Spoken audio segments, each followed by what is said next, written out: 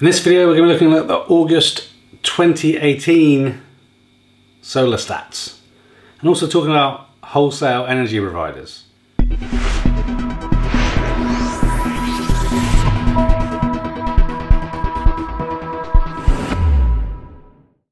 Okay, so I said in the video where I've had the solar installed here in the UK that I would do some regular monthly updates just to give some insight into, if you go ahead and get solar in the UK, kind of what performance can be expected, because I'm kind of curious over the year if things are going to work out as I hope. And also as I continue to try and minimize the costs in terms of electricity and gas, I've recently made the decision to try out this new wholesale company which is called Outfox the Market. So I thought I would explain a little bit about that at the same time. So first of all, let's take a look at the stats for August. Now, the first thing to appreciate here is, of course, August is when I had the solar installed. So it wasn't until the 24th of August, towards the end of that day, the kind of solar was installed. So it's kind of not really a great set of stats to take you guys through, but at least it is something to kind of get the ball rolling as we go into September, October, November, December, and see really how things go across the rest of the year into next year. So basically, obviously the last part of the 24th of August solar was installed, obviously taking us through all the way to the 31st of August. And in total, this 9 kilowatt system I have generated 190.93 kilowatt hours. My personal consumption of that was 88.66 kilowatt hours, and I exported 102.27 kilowatt hours. Now, a couple of things to be aware of there is obviously the eddy that I had installed as part of the install isn't working at this stage. So literally all of that is just being straight exported out to the grid. I'm not able to heat hot water or anything with that. So that's one of the first things to note. And obviously I'm still waiting to find out when the Tesla Powerwall 2 is going to be available to be installed, that was ordered in May. So currently hoping kind of by October time that's in, but really depends on how quickly Tesla provide the Powerwalls.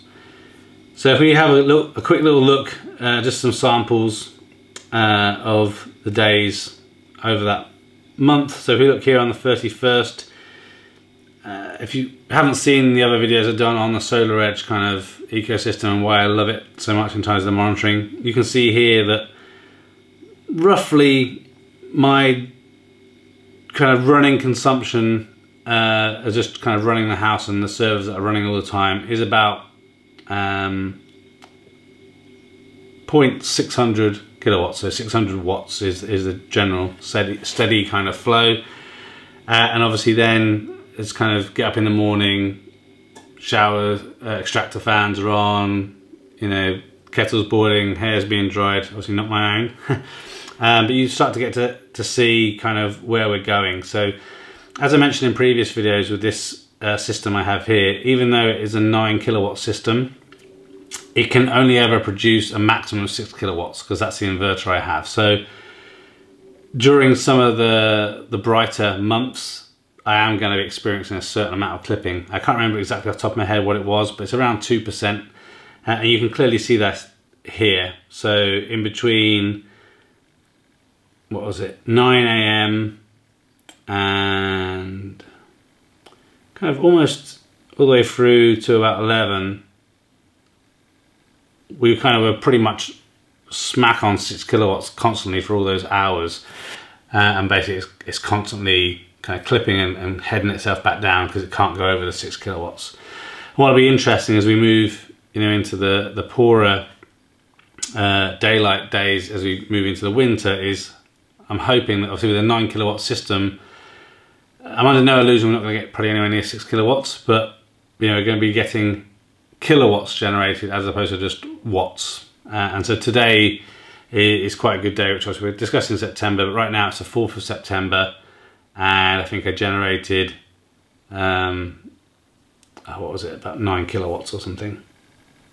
So not great, but that's kind of what we can expect, and that covers like most of my day cost there. So if we look at some of the other days just very briefly, again, if this sort of information isn't interesting to you guys, then leave some comments, but just kind of give you a rough idea of kind of how things are working. So just for clarity, red is the consumption where I'm pulling from the grid, blue is self-consumption. So obviously you see these spikes, so this is where, if the weather's been good, we've been trying to run the washing machine, run the dishwasher, all those things to try and utilize some of that solar production, and you can see we've had a good few days there.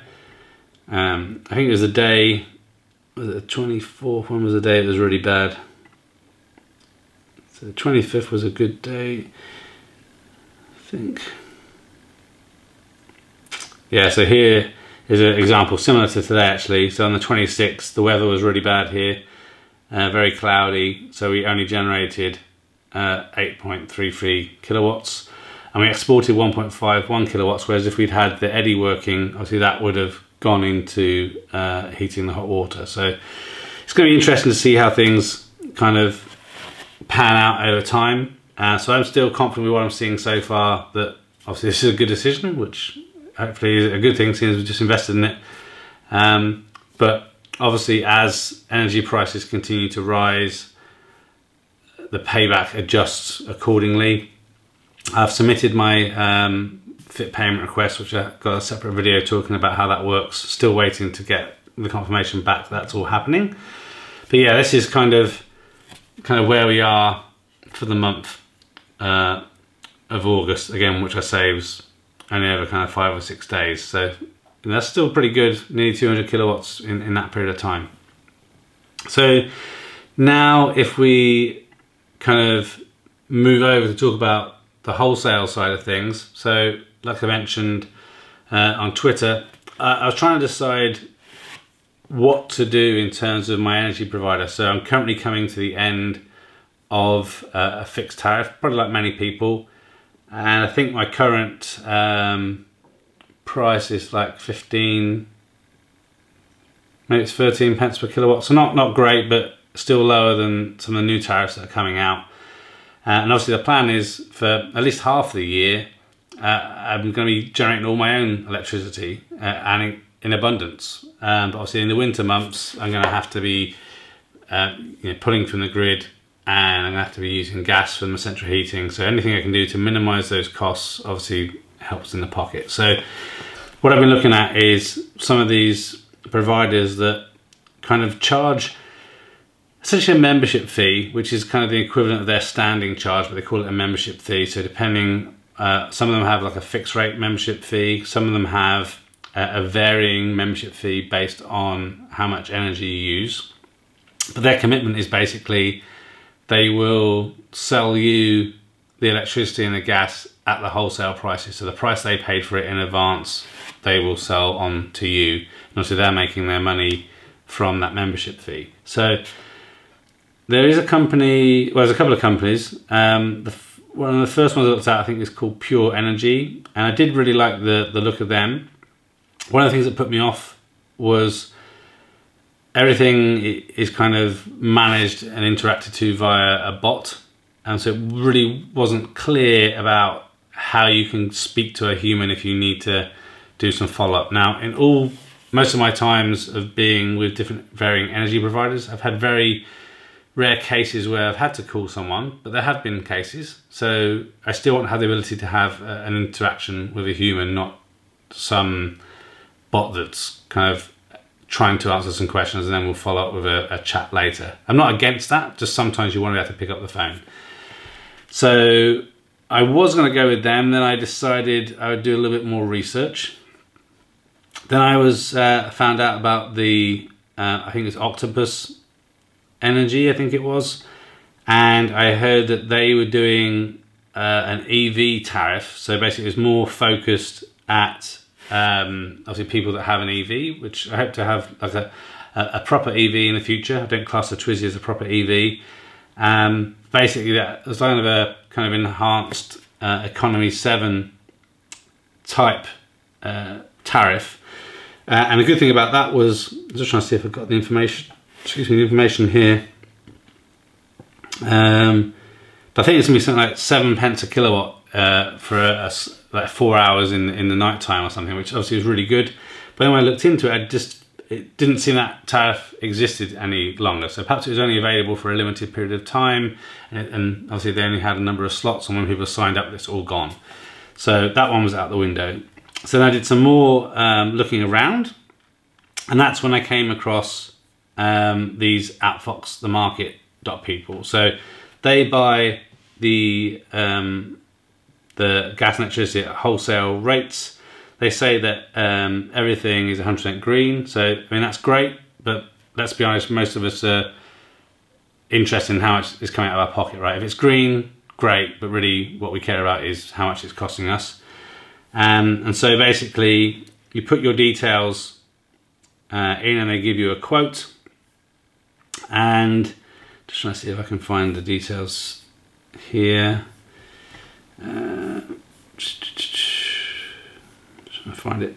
One of the good things about these companies is that there's no tie-in. So if it kind of works out that it's not saving you money or you're not happy, you can just move somewhere else at no fee. So here we can see now on the screen these monthly membership fees start at $6.99 and go all the way up to $53.99 depending on what your annual electricity usage is. So mine right now, prior to getting solar, is around 7,600-ish a year, which puts me into this $14.99 bracket. So that's where I'm kind of starting off. I'm hoping that I will come into credit as we move into the summer of next year. In the winter, probably not, because obviously the solar will be helping a portion in the winter, but I'm not expected to see great savings. And as we move into next year, hopefully my annual electricity usage will hopefully halve, I hope, right? So we'll see. So if it halves, then it'll bring me down to like the $10.99 a month membership fee. So that'd be kind of cool. And basically the current rates that I've been offered in terms of my deal, if I just check my information here, is 9.7 pence per kilowatt hour for electricity. That's a standard rate, it's all the time. So I'm pretty happy with that actually. So if you have an electric vehicle, obviously when the weather's good, charge it off the solar, but when not, I'm happy to be paying 9.71 pence per kilowatt to charge up that electric vehicle, and 3.42 pence per kilowatt hour on the gas. So again, I think that's really good. This is better than my current fixed tariff. And obviously, because these are wholesale costs, they will go up like everywhere else, because obviously the wholesale cost goes up or goes down, which probably, let's face it, it's not going to happen. But if it does, then I should benefit from that. Yeah. So that's it basically. So we'll see how things go. So I signed up to these guys on the 31st of August. It takes a couple of weeks for things to come through. They've confirmed my direct debit monthly bill. It seems like it's quite common that I'll be paying for 2 direct debits in the one month. So I'll be paying a direct debit to Outfox the Market, as well as my direct debit payment to my current energy provider, and then hopefully things will balance themselves out. Obviously you have to enter in your meter readings into the website. So when I go through that process, I'll share that with you guys probably in next month's update on the solar performance. But yeah, I definitely think it's worth considering some of these wholesale market providers. Obviously, I think some of them do fixed rates, but in general, it's a variable tariff. So there's that to consider as well. But the way I look at it is, I think my new tariff I was going on to was 15 or 16 pence per kilowatt. So this is like nearly half that. And so even if those wholesale rates go up, they've got to go up quite a lot until it becomes worse for me. So I figure if I didn't have the solar, I'm probably maybe saving around £40 a month in terms of electricity and gas combined annually if you kind of break it down over the 12 months. So hopefully it's good. Maybe you're already using Outfox the Market and you're happy you've had bad experiences, or perhaps you're using someone else and you want to make people aware. Please let us know in the comments. Feel free to ask any questions about solar production and how things work in the comments as well. And that kind of wraps up where we are for August 2018. Thanks for watching this video. A thumbs up would be really appreciated. If you're interested in other geek type videos, please consider subscribing to Spectrum Geeks. Why not also follow us on Facebook, Instagram and Twitter. And before you leave, why don't you check out one of these other videos that may be of interest. Thanks again for watching.